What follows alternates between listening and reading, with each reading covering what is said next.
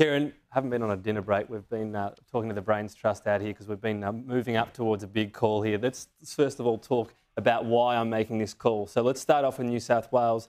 The seat of Reid here, this was always a target seat for Labor, the biggest one in New South Wales, and it's going the way they hoped. 27% of the vote. That's a good chunk there. You can see Sally Situ picking up that 3%, but Fiona Martin losing 10% at the moment and an increase in the Greens vote there. The Greens vote getting about 7 towards Sally Situ. She gets to 48. From there, it's a pretty simple path for her towards a two-party preferred. So on these numbers, we're calling Reid for the Labor Party at the moment. Then we look in Chisholm as well. So let's look down to Victoria, the seat of Chisholm. This previously been a knife-edge seat here. I've hit Tasmania there. Let's head to Victoria instead.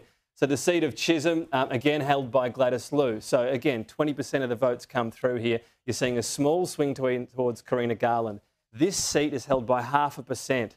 Look how much Gladys Liu's losing there, 8.5%.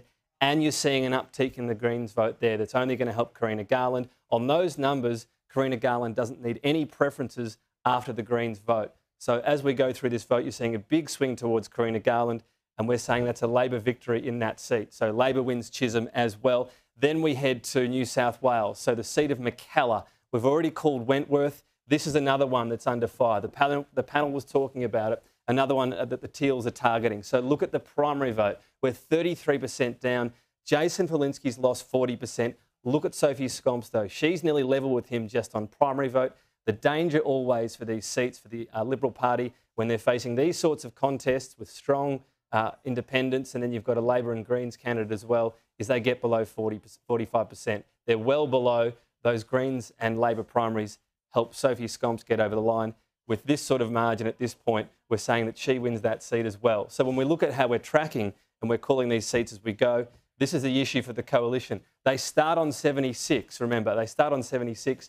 Hughes, we'd already factored in. So yes, these are holds for the Liberal Party at the moment, but they're losing the others. So they're down 5 seats in a net sense at that stage. They get down to 71. They're 5 seats off a majority at that point. And that's a long way off when you look at some of the other seats and how they're tracking. We're not calling these contests yet. The problem emerging for the Liberal Party is they're not going to, you'd think, save all of the seats that are getting in this sort of trouble. Nearly 30% counted in Deakin in the outer suburbs of Melbourne. You're seeing 6% come off the vote of Michael Sukkar, and the Greens picking quite a bit up there. UAP, so this is going to go down to two-party preferred at this point, but at this stage, look how far ahead Labor Party is, 55 to 44. So you're not far off calling the seat of Deakin as well, and that's the problem for the Liberal Party.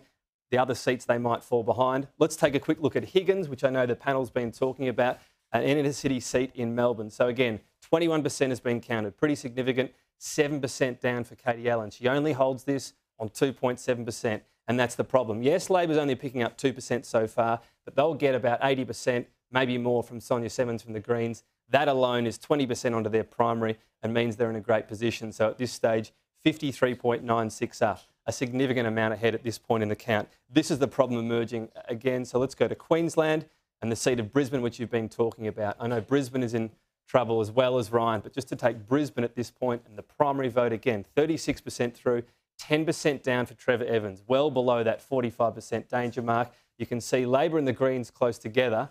And so whichever side finishes second, obviously, is going to be in a better position.